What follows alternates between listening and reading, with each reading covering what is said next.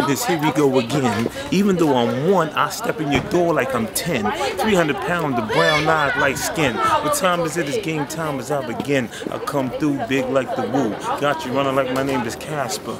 Boo, just don't know who you just stepped to. I'm the big dog with them size 13 shoes. Rip on the regular, smash all competitors. Take my mask off, I see red like the predator. Rooted like a tree, so I'm deep, don't sleep. You're messing with Philly. I turn green Bill Bixby, Philly homegrown, hip-hop tone. Sport the Philly fitted baggy pants, much backbone. Now it's time to reap the lyrics of song. Yo, the bigs in the house, let's get this movie, keep going. What am I supposed to do? Just like an ocean view. Calm my emotions, calm my emotions. When I see all the lights, driving through the city, I'm alone for the night. Please come and see it slow down, slow down. I'm Ron Goodwin, they call me Big City. We are in my hometown of Philadelphia, Pennsylvania, and this area is called Richard Allen Homes, but back in the day, it was Richard Allen Projects. It was drugs here, it was gang wars here, a lot of poverty here, food stamps. I remember getting robbed around here. Dude put a knife in me and took all my money, took the food stamps, left the pennies, you know what I mean? And anyone in Philly know, if they say, where you from? You say I'm from Richard Allen. People just knew, like that was rough upbringing. They knew that's the rough side of the mountain. They knew that that person had a story to tell, and that's the story that y'all about to hear. I'm back again, but this time I'm not lacking in. No more slacking, man. Got myself together, got myself together. See, God is a God of second chances in. This one I'm not retracting it. Back to the tracks again, speaking facts again. I had 6 siblings. It was my brother, my older sister Janet, then it was Wham, Andre, and it's me. I'm the middle child, and then there's Keisha, Tamika, and my baby brother Anthony. And we had an older brother, but he passed away early, like 1 or 2 years old, something like that. He passed away. So yeah, it was 7 of us. We all drew. My brother Andre drew, William drew, I drew, Keisha sung, Janet sung, Tamika sung, Anthony was athletic. I mean, Mom poured all her talent. It was, somebody got some sort of gift. You know, she left us with something, you know? And that was the beauty of just us being a family. That was the beauty of it. I remember my father being in my life when I was young. The last time I was with my dad as a young man, I was 7. And he just was estranged, you know, he was in and out of jail, stuff like that. And I was raised by my mom. I remember my dad coming home from work, sitting down on the couch, and I wanted to be around. He was dirty, he did construction, but I didn't really care. I just wanted to sit in his lap and soak in that smell. You know what I mean? I would snuggle up against him, man, and smell all that work, you know, that concrete. And I wouldn't wash my shirt, you know, because I didn't see him a lot. So I would smell that shirt because it's like that was my pop, you know what I mean? So, but not having him around, it was almost like the norm. My brother William really took that role of protecting all of us. And, you know, I remember being 6 years old where William had stopped this, a guy came in my room and he grabbed me up and, you know, he's trying to sexually abuse me. And William fought this guy off, and this guy, instead of, you know, raping me, he raped William. And then, and I remember talking to my sister about it, and it's just a real emotional time because William felt like he had to protect us because we didn't have anyone else we didn't have a father figure there. And he was barely a teen himself, and but he took on that role. He would comb our hair, he would plait our hair, he would make sure we were off to school right, he would cook our food, You know what I mean? He would try to be the man for us. Yeah, Wham died at 31, and the one thing I took from Wham is that big brother protectiveness, the big brother making sure everybody's okay, looking out for. That's the same type of heart that I have. I try to make sure all my sisters are good, my little brothers. I remember when I was in the Navy, I went and got my mom. I'm married, you know, I went and got my mom, my brothers. I moved them from Georgia. They were staying in the trailer. I went and picked them up and took them and had them move in with me. Yo, listen, welcome to the Flamestone Spirit All in Me. I'm on the track with my name, Big City. I rep Philly, but now I'm in South Cap. But don't get it twisted, listen, God, still in my rap. Matter of fact, City won't turn back. I'm on the front line, plus I lead the attack like, yup, my crew's up in here. Fresh as Big B like do up in here. Listen, dog, my crew run hard, then I roll up in your city real deep like fog. I'm not scared, nah, I'm not shook. I stand on guard, plus I keep my face in this book. I'm led by the spirit, flame. Christ is the chief cornerstone, that's where we get the name, you get it? Flamestone, now the game's on. Fantastic Four, time to get the flame on, like Yeah, and it's on. Since the teen I was gone, but I'm back cause of God. He gave me a new breath, a new wind. Now I get it, I can take it on the chin, I can take it any win.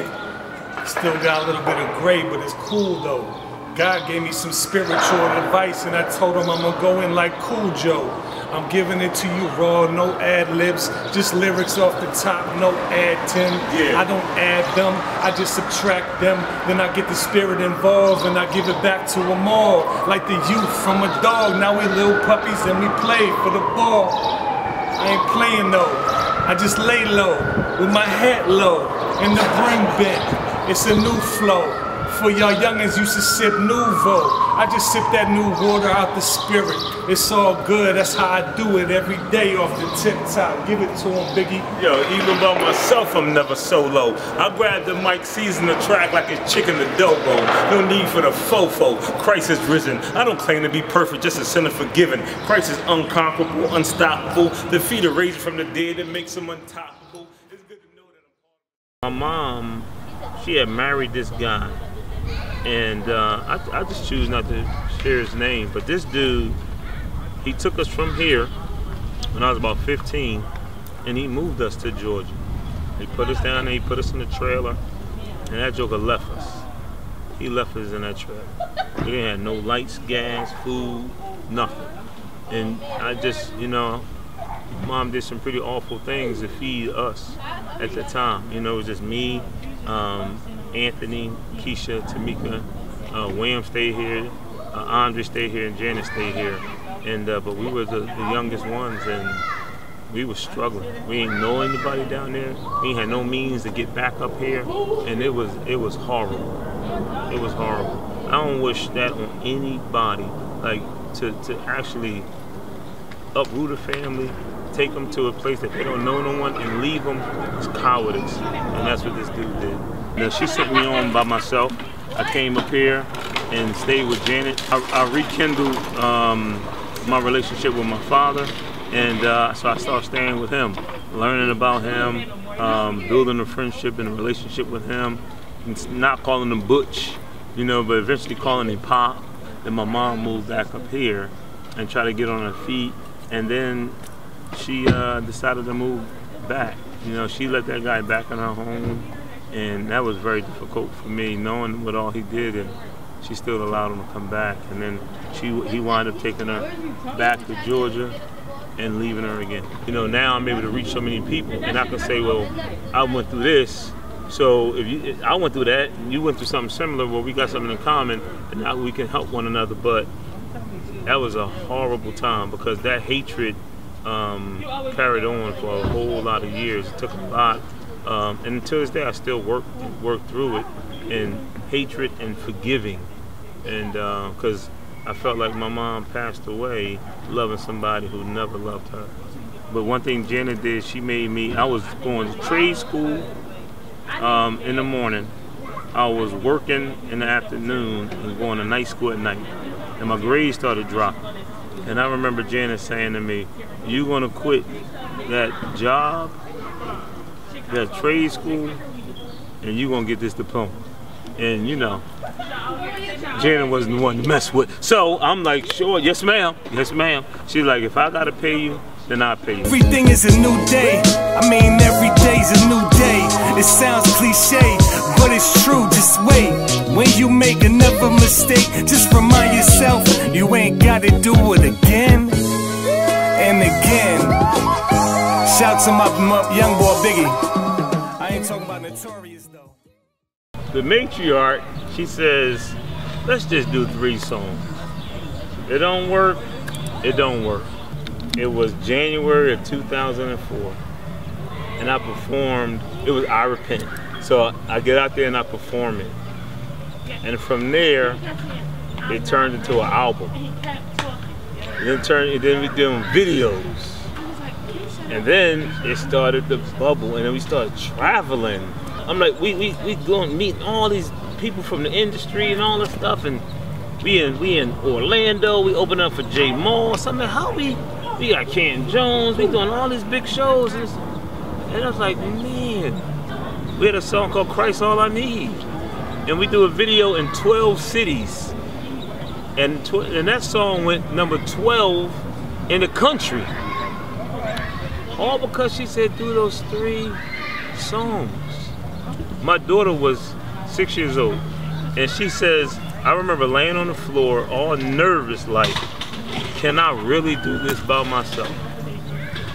And I'm praying to myself. She comes running down the stairs, Daddy, I can read big words now. I'm like, all right, read something for me. This chick grabbed the Bible, flips it, and it says, with men, things are impossible. With God, all things are possible, and went upstairs. I was like, it is on. It's on. And we just didn't turn back. We didn't look back. So that 3 songs turned to 4 albums. It went from 3 songs to being on Holy Hip Hop Volume 4 going worldwide. 3 songs to having a #1 song in Philly called My Queen. 3 songs, people getting baptized with Christ All I Need t-shirts on. 3 songs is almost saying, God saying, I am confusing the people who say, man, how he doing it? That dude ain't even nice. God's like, I'll take the people who the world say ain't special and make them special. That guy who he ain't supposed to be nothing, he ain't that good. He put 1 person in my life that said, I believe in him 100%. That's the matriarch. She's like, I believe in you. And we rolled that thing, and for some reason, them wheels ain't fall off yet. Matter of fact, we got shiny rims on that thing now with new tires. You know? And I'm thinking, when is it going to end? I'm getting older. Guys like Abraham was 99 when he was spitting out, you know, Sarah spitting out babies at the old age. Don't worry about it. You know, I'm going to tell you when to stop. Those 3 songs went to coming back to Philly, being on a radio here, having a voice in this community, people knowing who Big City is, impacting people, doing drive-by blessings, showing up, albums passed all over the place, opening up for Canton Jones, opening up for Yolanda Adams, Mary, Shirley Caesar, Kurt Franklin, that dude from Richard Allen. That dude ain't supposed to be nothing, opening up for all of these people. I remember being at the Stella Awards, and I'm standing there, and Shirley Caesar stands next to me. I'm like, hi, Miss Caesar. You know what she said? Hi, Big. It's amazing that God chose. I'm humbled that he chose me. I think he chose me because there's so many people like me. There's so many people walking around saying, I don't know what my purpose is. I don't know what I'm supposed to do. I don't even know if I have a gift. I tell people that some of your closest friends are dream killers. You may say, man, I'm about to build the next whatever. And your closest friend be like, man, you ain't doing that. And you're like, you know what? I guess you're right. Just killed your dream, just like that. Without even knowing. Just killed your dream. You know? So I surrounded myself with people who are dream planters and dream fertilizers. They coming in with water and making sure that dream can grow. And that was my fam, that was my matriarch, that was Jay. And she got on me about making sure I'm practiced and make sure I'm sharp and make sure I'm humble. Because God opposes the proud, give grace to the humble. Like, these are the type of things she showed me. But he knew that I needed that toughness from her, so she had a tough upbringing. She was a tough woman, and he knew that she was going to be the one that was going to push me to go somewhere far. God's amazing, man. He's the master chess player. He's the master chess player. I may be a pawn, but I'm that pawn that got all the way to the end of the board. You know what I'm saying? I got to the end of the board. They said, King me joker, Queen me joker, you know? So that's how I feel. So no matter what they say, you'll find me spitting, freestyle or written, because my lyrics are God-given. Like, so that's how it all comes from that. What am I supposed to do?